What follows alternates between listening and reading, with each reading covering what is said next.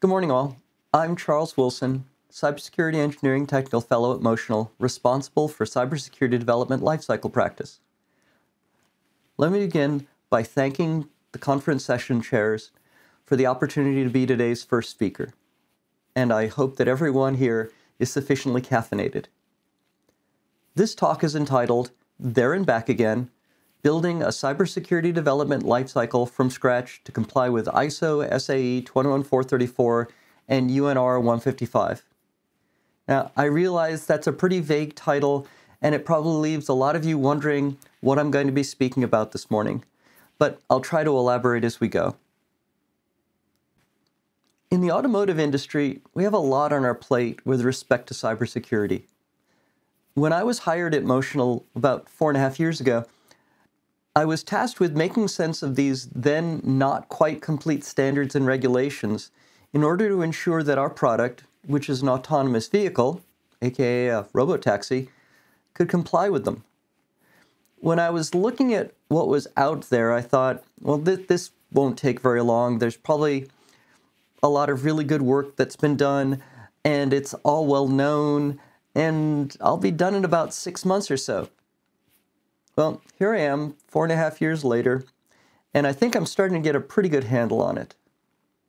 So let's look at the AVCDL, where it came from, what it does, how it manages to achieve the goals of sound cybersecurity engineering and compliance.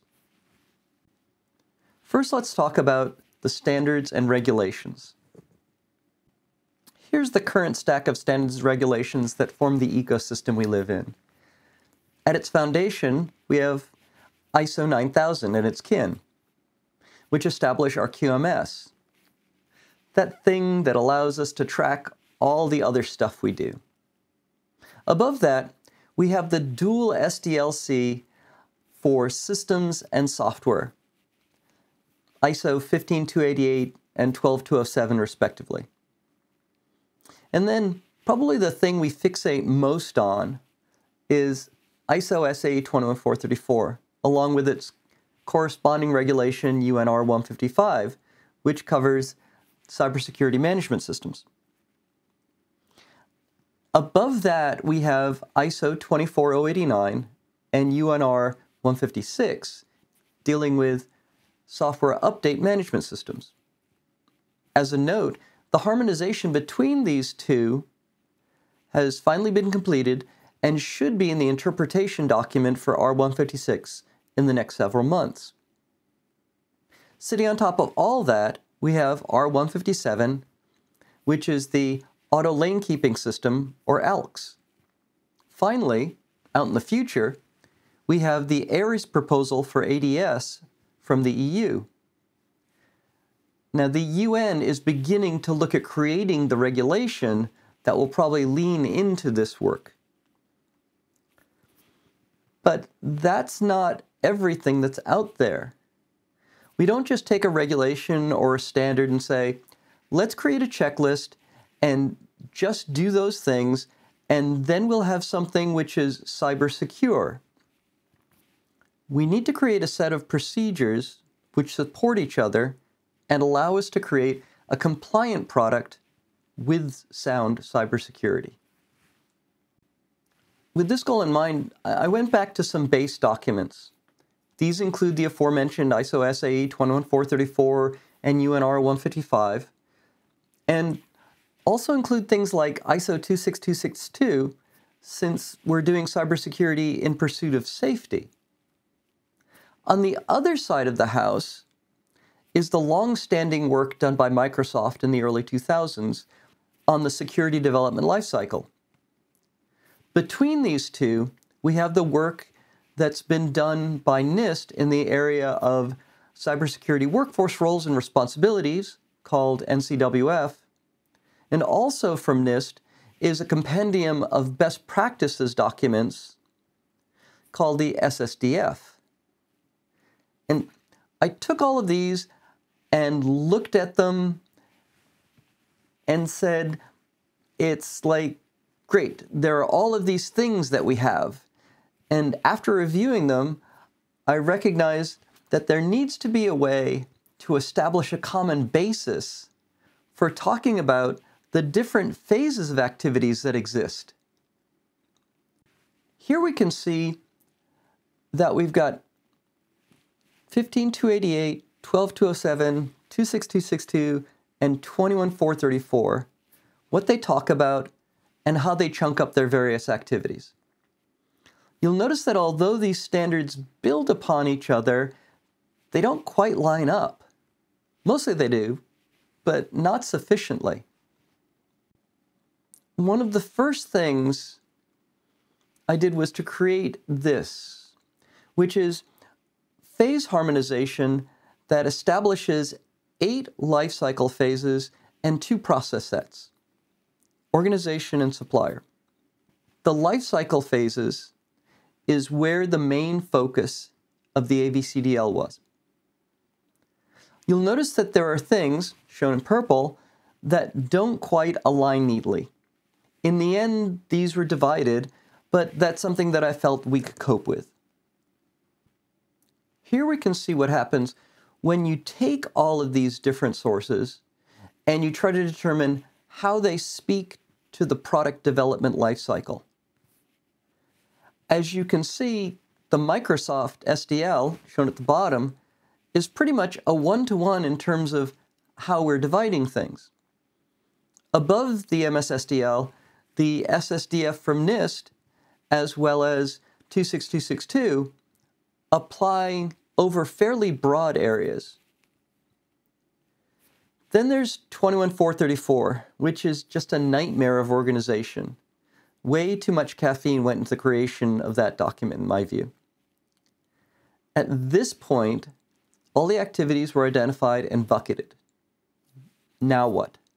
Since 21434 is the base that we're shooting for, because this is automotive and this is cybersecurity engineering, the next step was to make sure that I was covering all of the requirements in that standard. And that's what you see in this diagram. This is a working document that I use to ensure that I'm covering all the requirements of 21434. Across the top, we have all of the activities and what I would term phase requirements within the AVCDL. On the left side is a list of the 21434 work product requirements. This is great for me, but this isn't overly helpful in terms of communicating to people. So I created this visualization called the AVCDL Framework. It breaks down into 3 main chunks. There's the foundation in blue, which is the stuff that you create once and then use for every product. This includes training, code protection, release integrity, and plans for incident response, decommissioning, threat prioritization, and deployment. The area in green, it contains the activities that you do when you're building the individual product. And the ones in yellow are the post-production aspects, those of operations and decommissioning. When you look at how this breaks down further, you can see that we have 2 different sets of coverage that we're trying to achieve here. We have the ones that address design deficiencies and those that address implementation defects. Now, 21434 doesn't require that we do any of the things that are looking for implementation defects, which is, in my view, really important. 21434 focuses on the fact that you will do a TARA, that you do it up front, and at the end, you check it to make sure that you're good. And you're supposed to keep all of this fresh.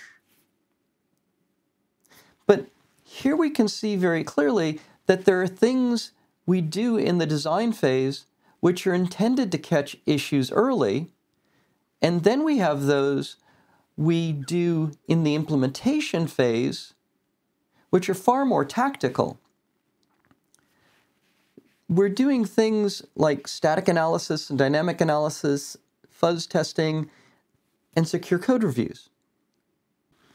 You may have noticed that the distribution of activities has a normal distribution look to it. Well, that's because the implementation phase is where most of the cybersecurity engineering is being done.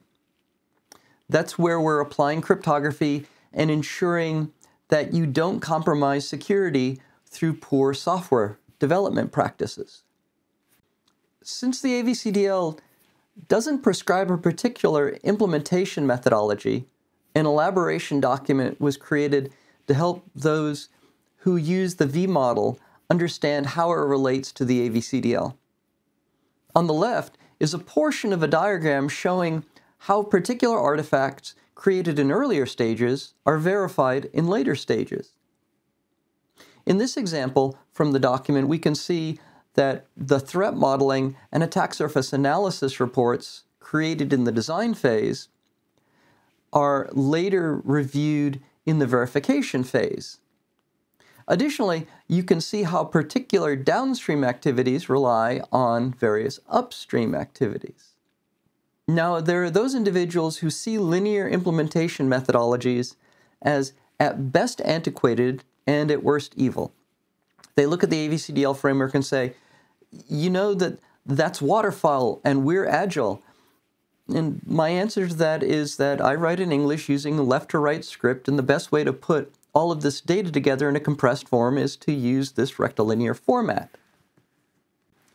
Even though the AVCDL goes to great pains to explain that it does not prescribe a particular implementation methodology, some people aren't moved until you can show them the data in a form they're comfortable with. This is what the AVCDL framework looks like when you visualize it in a cyclic view. As with the V model, aspects of cyclic implementation methodology are addressed in an elaboration document. As we can see in the diagram on the left, the implementation phase has feedback which channels through the threat prioritization process and eventually into the issue tracking system. This feedback can return to the implementation phase directly or to the design or the requirements phases. Although we generally have forward progress cyclically, retrograde events may be forced when issues arise. It's important to note that adoption of cyclic implementation methodology in a large-scale system subject to regulatory constraints requires that the system be decomposed to a level of granularity which more readily allows for this type of feedback. When creating safety-critical cyber-physical systems, we need to be able to establish traceability. This portion of the product dependency diagram shows how all the AVCDL products can be traced back to fundamentals such as the cybersecurity goals. In practice, we should start with goals and let them drive the various activities which support them. As you can imagine, the AVCDL took a lot of time to put together. It also evolved over time. At times, it seemed that every answer brought up multiple new questions. Let's look at some of the patterns that have come up repeatedly in the AVCDL. Here we see a typical phase requirement as shown from the AVCDL primary document. Every phase requirement identifies both the responsible group and the role within that group. RACIC information is provided for possible participating groups. Training is indicated, as are the requirements dependencies, both within the AVCDL and also specific needs from other groups. A list of products and their documents is provided, and finally, how the requirement fulfills various standards and regulations. Within each of the AVCDL secondary documents, the process workflows are decomposed into a series of activities. In this case, we're looking at threat modeling. Within the threat modeling process, we undertake 3 individual activities: threat model creation, threat model analysis, and threat model triage. As you can see, we call out the actors that are participating, the inputs, and the outputs. Additionally, we have optional feedback that may lead to updating the threat model itself. And once the triaging activity is complete, the final artifact is fed into the threat ranking process. Each document in the AVCDL has a set of references, so it's not just an opinion-based creation. I encourage everyone to review these references in order to better understand the reasoning behind the choices that were made in the creation of these documents. As you might imagine, this sounds like a lot of stuff, and in fact it is.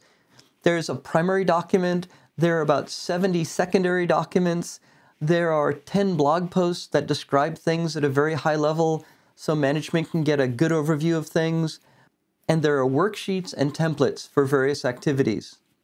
Here's the elephant in the room, if you will. Supply chain. Now, it's great if you're doing cybersecurity engineering, but in something as complex as a modern vehicle, it's doubtful that you'll be the only participant in your supply chain. Early on, it became obvious that supply chain needed to be addressed directly. And how do we integrate cybersecurity into supplier selection? This question drove the creation of 3 inputs to the process. Those were self-reported cybersecurity maturity, a manufacturer's disclosure statement, and a mapping between supplier processes and the AVCDL processes. These are used to drive the requirements and the Cybersecurity Interface Agreement, the latter informing the SLA, TARA, and the SBOM. The supply chain material has an ecosystem of guidance documents to be able to handle all the questions that come up. Now you're really thinking, wow, that's a lot. What do we do with all this? There's this thing called training, because everyone involved in cybersecurity engineering needs to be both qualified and trained. In order to do that, we had to establish a training path. Here you see the main training path for the AVCDL. The items in green are the trainings that I've already created. The supply chain has its own training path. It's smaller because the anticipation is that they're doing their own thing, but you need to ensure that they have these bits in common, because if you need to do a CIA, you want to do so in a consistent way, both for the supplier and the customer. Now, this is great, but why should I care? Well, we care because we have a need for assessment. The first type of assessment, mentioned earlier, is self-measured maturity. We apply it to our own organization in order to be able to show how we're continually improving.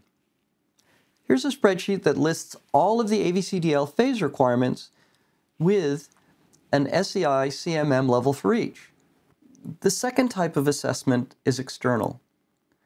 The AVCDL is, to my knowledge, the only cybersecurity lifecycle which is fully compliant in terms of what it can do for cybersecurity, both with 21434 and R155, and is publicly available.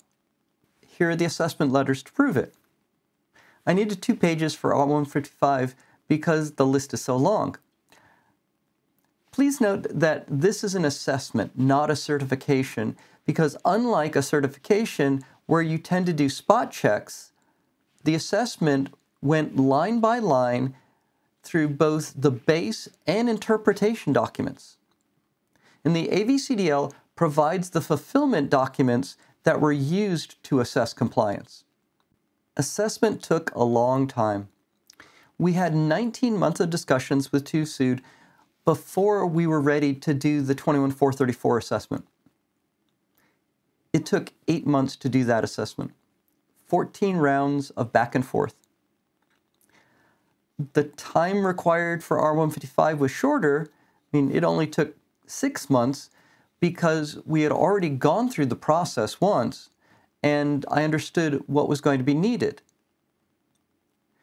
If you intend to get a certification and you think you can wait until after you've finished V&V before starting the process, you're probably not going to have a good outcome. Talk to your certification body's service group early and often. Make sure that you know where any holes in your processes are so that you can resolve them. Charles, this is great, but it's too much. We have suppliers that have no security posture. We can't just dump this on them and tell them to just do it all. And I appreciate that. And so This issue motivated a way to address the problem, which I call incremental adoption. When you're trying to incrementally adopt, your goal is to achieve security, not to achieve compliance. This is because compliance requires a lot more than security does. And you can't just say, well, I'm going to be compliant and then I'll be secure. If you first get yourself secure, compliance becomes a much easier lift. Here we see an adoption spectrum, which takes us from tactical to strategic application. And it chunks up into 5 stages: bare bones, tactical, tracked, managed, and mature. And here's how we decompose the AVCDL phase requirements into those stages. The further you progress from tactical to strategic, the greater the interplay and interdependence there'll be between the various activities and with other groups within the organization. It's far easier to implement the early stage activities and make adjustments to your organization's tooling as you progress. Implementing later stage activities and attempting to backfill the earlier stage ones will lead to a lot of churn should any changes be required, and there probably will be. So what did I learn from all of this? Learn from the past. There's a lot of good work out there. Be systematic and consistent. Other groups expect that they can just come to cybersecurity, and we need to be ready with consistent answers. Play well with others. Cybersecurity isn't here to lord over anyone. We're here to support others. Allow realistic amounts of time. Cybersecurity has a cost both in time and resources. Plan for it. And communicate liberally. No one likes surprises. Don't be the source of them. Now that your brain is full, I'll leave you with some homework. First, all those AVCDL trainings I mentioned earlier, they're up on YouTube. You can go there and see them. Second, there's a GitHub site that has all the AVCDL materials. That's both source and distribution forms. It's all Creative Commons so that we can make sure that cybersecurity is available to everyone. Finally, here are 2 pages of references covering this presentation in case you want to dig deeper there. And with that, I'll open for questions.